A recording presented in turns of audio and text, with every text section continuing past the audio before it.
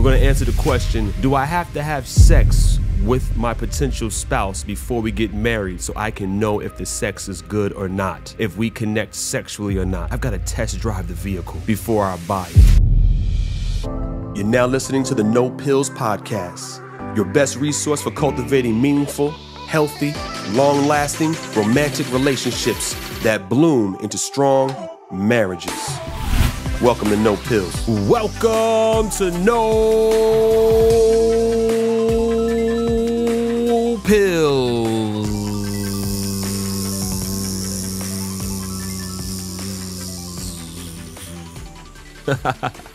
Love fully scripted. We back. You're back. I'm back. Your man, God's man, G-Man, Brother Gordon. Let's get it, friends. I am your host, your guide through love, its ups, its downs, the turbulent seas and airs of relationship matters, because we know relationships matter. And today, we're going to answer the question, do I have to have sex with my potential spouse before we get married so I can know if the sex is good or not, if we connect sexually or not?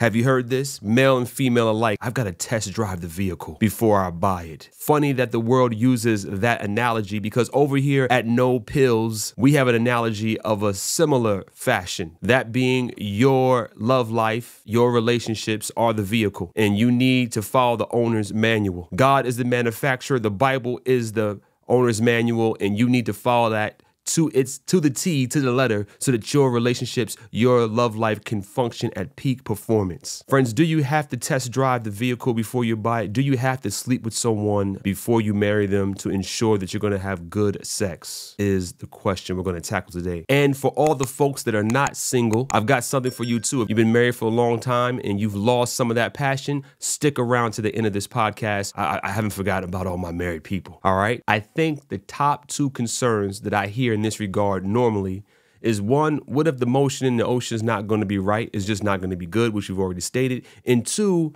what if it's too short? I need to know how long the penis is before I just go and marry somebody. I'm just giving you real feedback, friends. This is what's really going on in people's minds. So let me ask you to ask yourself a question. If you believe you need to have sex with your potential spouse, your fiance, before you get married, why do you think that? Where's that coming from? I want to submit to you, you are being hit with the comparison dilemma.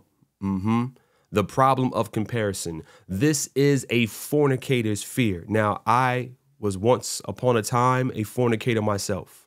I was having sex before marriage, believe it or not. Yes, it is true. It is true. And when you are a fornicator, when you're having sex before marriage and you've had multiple sex with multiple people, you now have this fear of comparison. In other words, it's anecdotal.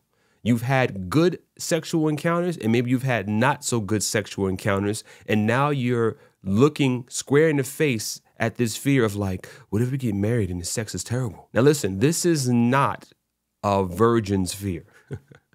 Someone who kept themselves holy, someone who refused to sleep with anybody other than their spouse, they don't have this fear. They may have the fear of having sex for the first time, but rarely are they concerned, or if at all concerned, about it not being pleasurable. Now, the other thing that could happen if you are not faced with the comparison dilemma is that someone else has come along, someone in your friend group, in your friend circle, has come and put fear in you that, hey, you have to have sex with this person before you get married because the sex may be terrible. Now, this is probably generally coming from a fornicator, someone who's had multiple partners, and they believe they're trying to help you out with this terrible, terrible, terrible advice, okay?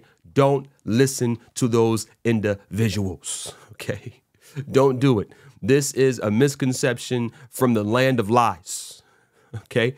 You want to just deal with facts and a little bit of research. You know, because this is built upon the fornicator's perspective, it's rooted in multiple experiences. But what is the actual facts of the matter? Well, over at the NIH, there is a paper entitled Female Sexual Arousal, Genital Anatomy, and Orgasm in Intercourse. This is by Kim Wallen, PhD, and Elizabeth A. Lloyd, PhD. And quoting, they say, although approximately 90% of women report orgasm from some form of sexual stimulation, most women do not routinely and some never experience orgasm solely from sexual intercourse. Get that?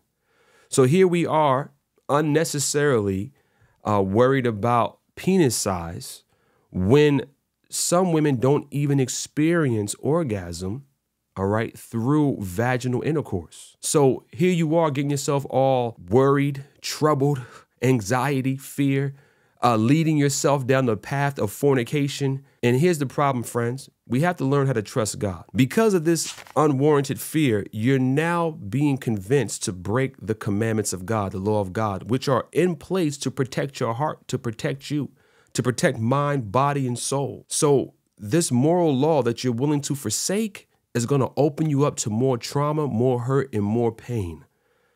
So when you're just thinking about your flesh, when you're just in your flesh and you're not walking in the spirit, when you're not walking in morality, in purity, in truth, now you're left with lies and misconceptions and hurt and harm. You don't want to be out here just pair bonding with every Tom, Dick, and Harry. You want to do it God's way. You want to do it per the owner's manual so you can have the best outcomes. So from a factual standpoint, okay, if you're ignoring the moral standpoint, if you're ignoring the moral counsel and commandments of God, that you should not have sex outside of marriage, then just know that most women, or a good portion of women, I should say, pardon me, don't even achieve orgasm through vaginal penetration. Over at Medical News Today, hitting you with some more facts today, friends. I want to hit you with facts. Vaginal depth. Researchers found vaginal depth ranged from approximately 2 to 5 inches. The average vaginal depth was around 3.6 inches. Now, what do you think the average penis size is? This blows my mind. So, average vaginal depth, 3.6 inches. Average penis size is 5 to 7 inches. Sounds like the creator knows what he's doing. Sounds like he's taken the measurements needed and equipped everyone accordingly to successfully be able to procreate and to please one another. What do you say, friends? That's not coincidence. That's not accident. That is design. 3.6 depth, 5 to 7 inches, okay? And I think the average penis size, so we can be clear, the average, average is probably, I think, 5.5 or something like that. 5.2, somewhere around there, okay? Sexologist and sex and relationship coach Carrie O'Neill, PhD, said this: many of the nerve endings in the vagina are located within the first third of the vagina's anterior or front wall, which includes the entryway. So that means most of the nerves are 1.6 inches into the vagina on average. And the average penis size is about 5 inches. What are you concerned about? Who has you all nervous, worried that it's not going to go well, that it's unachievable? It's almost coming from a place, this type of statement is coming from a place of ignorance. Maybe even on the part of males and females not knowing their own bodies, not knowing how to actually connect, not understanding what love really is and what intimacy really is. I know, what a strange idea in this world of pornography. Who would have thought? Who would have thought? Vaginal depth is unlikely to determine sexual satisfaction. Vaginal depth is unlikely to determine sexual satisfaction. Now you're saying, Brother Gordon, you're a man, okay? Don't you be telling me about my vagina, okay? Don't you be telling me about my preferences and all that. Ha. For those of you, ladies, who are thinking that, saying that, I hear you. I hear your thoughts. So I did some more research, and we got some female feedback on preference when it comes to penis size. 160 women who experienced vaginal-only orgasms and had enough sexual partners to compare size experiences 60% of that group said size made no difference. And 6.3% said longer was less pleasurable than shorter. Ha! There it is. Out of the horse's mouth, friends. That's 160 females interviewed who were fornicators, who slept around, broke the law of God, giving us honest feedback. Beloved, do not fall into this trap of someone telling you or having this fear that, oh, I need to have multiple partners before I actually get married so that I could be better at sex. I can not be terrible the night of I'm losing my virginity. Don't believe that lie. Don't fall into that lie. I'm giving you the facts. I'm giving you real feedback from real people. Trust the owner's manual. Trust the owner's manual. God knows what he's doing to protect your body and your heart and your love life. He knows what he's doing, friends. Don't have sex outside of marriage. Let's go. Oh, yes, the dreaded Brother Gordon. But there's micro penises out there. There's micro penises, Brother Gordon. Do you know that there are micro penises, Brother Gordon? All right, ladies. Men, it is rare. It's rare. 0.6% of people worldwide have a micro penis. 0.6% of people worldwide. In the United States, approximately 1.5 in 10,000 newborns are born with micro penises. But don't forget, remember that we just learned together that most women do not routinely, and some never, experience orgasm solely through sexual vaginal intercourse anyhow. So don't be tripping over micro penises. I know this is the elephant in the room, so to say, the penis size. Okay, but we've got feedback. Too big is not too good. We have no research to say that too short won't work. And even those who are having, even females that are having regular routine sex with an average size man with an average size penis are not having orgasm through vaginal intercourse. So what are we concerned about? What are we all worked up about? What is our fear about? This is for all my virgins, all my born again virgins out there, everybody trying to do it right. Trust God. Trust the plan, friends. All right, listen, I was married for almost 18 years, together with my spouse almost 20 years before she passed away of cancer, going on 3 years now. So I'm not speaking on something that I have no experience in. I was a fornicator and I was married for a very long time, in my opinion, okay? So there's a few things I want to say to you. You will learn how to please one another in the bedroom. This is coming from personal experience. If you're willing to learn, you will learn how to please your spouse in the bedroom within the confines of your marriage. All right. That's the first thing I want to share with you. And I'm saying that from personal experience. Second thing, marriage consists of a lot more than having pleasurable sex. So if your reason for getting married is to have sex, to have pleasurable sex, don't do it. You're not ready. You're not ready. You are not ready. Next point I want to give you. If you're getting married just for selfish reasons, in other words, it's all about you. You're getting married just for you, just because you want the nice wedding. You want the ice sculpted swan. You want the destination wedding. You, me, I. You're not ready. You're not ready for marriage, friends. Marriage is an institution that God gave us in perfection that was designed to be a reflection of him.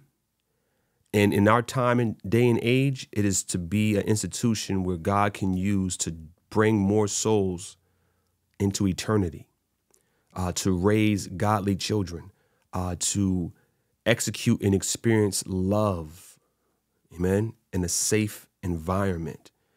If you're not ready for that, if that's not how you understand marriage to be, then don't go break somebody else's heart. Don't go do that to somebody. You're not ready, friends. You're not ready. And I'm saying this from a place of personal experience, having been married. And we're going to do another podcast soon where I'm going to talk about how you can ruin your marriage. Now, for those of you who are married and the passion has dwindled out, Gottman.com, there are 10 ways we're going to cover right now to rekindle the passion in your marriage. Now, if you're not married yet, you want to pay attention as well, because you want to put these into place so that your fire doesn't go out in your marriage. All right.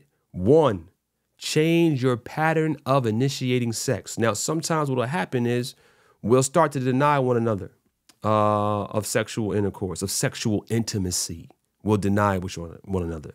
Or maybe sometimes we'll come on too strong or not strong enough. All that can create, bad patterns, bad responses. And then it's like, oh man, we can never get started correctly. So be willing to change your patterns of initiating sexual intercourse. Communication is key, right? Like, hey, that doesn't really do it for me when you approach me this way, and vice versa. And no need to point fingers or blame. You want to just be able to connect. And to help with that, hold hands often. Next point, next tip. Tip number 2, hold hands often. Something this simple, friends, you overlook. It's funny when you're dating and courting, when you're courting your spouse, you can't get enough of them. Maybe that's all you can think about is holding your hands. Or if you were doing it the unsafe way, you were holding hands all the time. You say, Brother Gordon, what do you mean the unsafe way? Let me read you something. Dr. Corey Floyd said, holding hands, hugging, and touching can release oxytocin, causing a calming sensation. That's just from hugging and holding hands. Sounds like some level of pair bonding is happening there just from holding hands. Listen, this is why I covered it in another episode about what? Hey, man, keep your hands off a woman or a man that is not your husband. Don't do it. Holding hands and hugging and touching can release oxytocin, causing a calming sensation. Studies show it's also released during sexual orgasm. Additionally, physical affection reduces stress hormones, lowering daily levels of the stress hormone cortisol. Listen, friends, hold hands more. Amen. If you're married. If you're not married, keep your hands to yourself. Number 3, allow there to be some tension build up, some anticipation, moderation. You don't have to have sex every day, all the time. Like just by you letting the tension build, the brain experiences more pleasure when the anticipation of the reward goes on for some time before you receive it. Number 4, separate sexual intimacy from your daily routine, the daily routine of life. What am I saying? What are we saying? What is this point bringing out? Plan the intimacy, right? And we say, well, brother, that doesn't sound, I want to be spontaneous. I want some spontaneity. I want to just, all right. But if you've got kids, if you're married, you got 40-hour work week jobs, you got a real life you're living, you need to plan it so you're not talking about relationship problems. You're not talking about household chores. You're not talking about everything else that's going on outside the bedroom. Planning it and also setting parameters and guardrails to say, hey, this is our time now to be intimate. This is our time now to come together. And we're not going to let anything come in and disturb this time that we have together. Listen, bringing drama into your bedroom and stress will have the sexual arousal just nosedive into the ground. You won't even get off the ground half the times. All right. Number 5, carve out time to spend with your partner. All right. This is important. If you're warm to your wife during the day, she'll be warm to you during the night. Let the courting and the flirting, continue on in the marriage. Yeah. Enjoy one another's company. Enjoy giving each other the googly eyes. Dr. Gottman says that everything positive you do in your relationship is foreplay. So that means every positive interaction you and your spouse have is foreplay. So just think about the inverse being true. Every negative interaction you have with your spouse is killing the foreplay. So arguing, bickering, just killing your intimacy, killing what's going to happen or could take place in the bedroom. So you got to get upstream. You've got to get upstream, right? You got to say, okay, wait. We need to be, I need to be flirting with you. I need to be all over you. I need to be, walking around wanting to smell you the way it used to be. Come on, married folks. All right, number 6, focus on affectionate touch. So this is not any type of touch, but affectionate touch. Back rubs, shoulder rubs, maybe you're rubbing feet, massaging. But there's affection, intention behind the touch. Releasing stress. Okay, this is all going to help rekindle and stimulate the passion that has maybe gone away or that has been hidden, has been bogged down, has been covered by life's stresses, which is so easy to have happen. Number 7, practice being more emotionally vulnerable during sex. To me, practically, that looks like speak up, say what you like, say what you enjoy, be vulnerable. That I think many individuals may be in marriages where they're not connecting the way God intended for them to connect intimately, sexually in the bedroom, because there's a taboo still. There's so much fear about what they enjoy and what they don't enjoy. So be emotionally vulnerable during sex. Number 8, maintain a sense of curiosity about sexual intimacy. Keep learning each other. Keep learning each other. Let there be some curiosity. I've said this before. Like, your spouse is a class that you never graduate from, physically, mentally, spiritually, emotionally, sexually.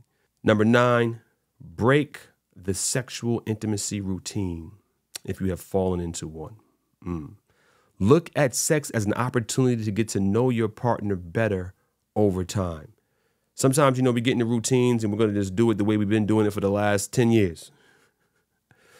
Same place, same location, same, we're going to just keep everything's just the same. We fall into routines, especially when there's children involved and there's after school programs and everything else. And you just get into these little weird patterns. I know if it ain't broke, don't fix it. But if you're losing the intimacy, if you're losing the connectivity, just do a double check and say, hey, man, if we fall into some patterns that are just not fruitful to being passionate in the bedroom.